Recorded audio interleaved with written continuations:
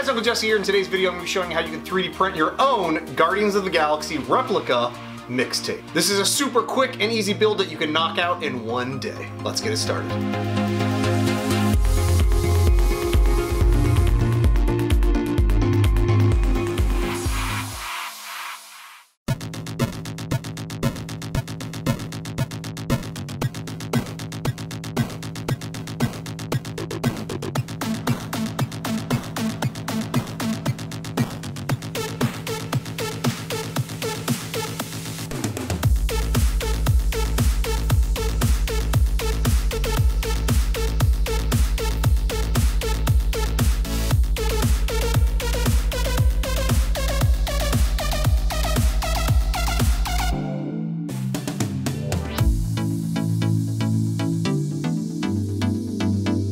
Alright, so here is the finished mixtape. As you guys can see, it is really quick and easy to assemble. This only takes a few hours to print. I printed this at, I believe, 10% infill using Zyltech black PLA, and then the white inside pieces were using the white PLA from Zyltech.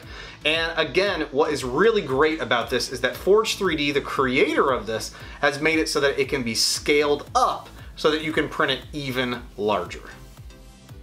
Now, how cool is that? So this version right here is printed at 200% the size of the original, and I think this is going to be an awesome display piece. One of the really cool things about this as well is that the creator of this, Forge 3D, has also included the ability for you to hang this very easily. So if you want to put this on display, hang it up on a shelf or hang it up on a wall, you can print it large and then have it just as a nice display piece. It's something that people will easily, instantly recognize as the awesome Volume 1 mixtape from the Guardians of the Galaxy movie. Obviously, this is a little larger than what you'd normally have if it was a real-life cassette tape, but that's why you have the 100% size version of this. The details on this are also really, really nice and really clean to print. There were minimal supports that were needed. The post-processing work was next to none. I removed the supports, snapped in the inside pieces, and as you saw there, I just took a regular piece of printing paper, printed this out, which he also includes the file for you to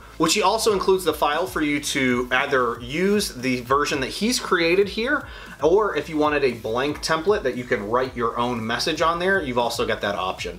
What you need to do as well is for the piece of paper, if you, let's say, scaled this one up here, this file up by 200%, I'd have to scale this piece of paper, the printing image, up by 200%. I just did that over on my computer using the print settings and then said scale by 200%, and it printed it perfectly. And then I just used an X-Acto knife to cut it off. And as you guys saw, I also used some super glue, which I kind of diluted with a piece of paper underneath this. I could have used a glue stick, but I didn't have one. Surprisingly, I've got kids running around. I couldn't find a glue stick anywhere in my house.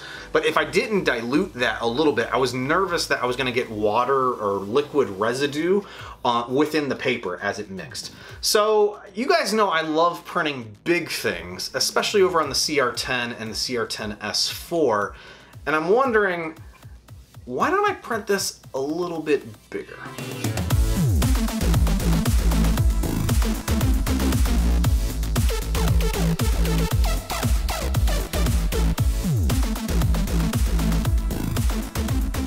And here is the 15-inch version of the cassette tape. This turned out ridiculously good.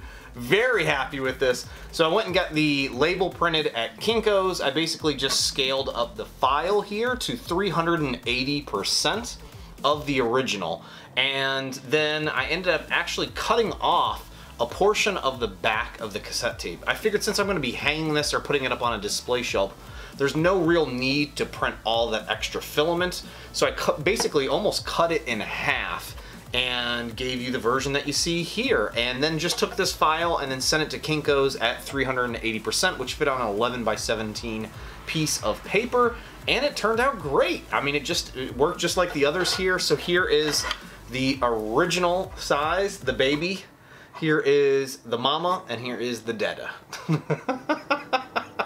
I don't know why I called it that. But here is just a quick size comparison. And again, all of these were printed on variations of the CR10. So this was printed on the CR10, and then the CR10S4 since it has the bigger the bigger build area. I probably could have gotten away with printing this vertically over on the CR10 since the actual build volume vertically is the same as what you have on the CR10 S4 squared or cubed.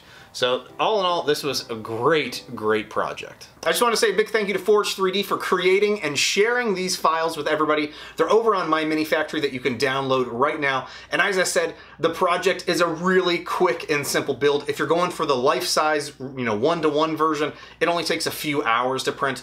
This 200% version, I think, was maybe 10 hours or less. And then the ginormous one that I've printed, that was, I believe, about 20 hours worth of printing. And again, I ended up cutting the size of that a little bit just because I didn't need to print the whole thing and it was going to be up on the wall on display. But I hope you guys enjoyed the video. Hopefully you like this and thought it was a fun one. I certainly thought this was a great project to print and I'm going to love having it on display. I mean, again, it's something that people instantly recognize as well. So, hey, thanks again for watching, you guys. Make sure you like, subscribe, all that fun stuff, and I will see you next time. Bye now. I'm hooked on the feeling. Wait a minute, did I already sing that in another video? Pretty sure I just got this feeling. I wonder if I can do like a little effect where the video shows up over here and plays that in the background. I don't know. My technical skills are limited, folks. Very limited. Really fun project, though.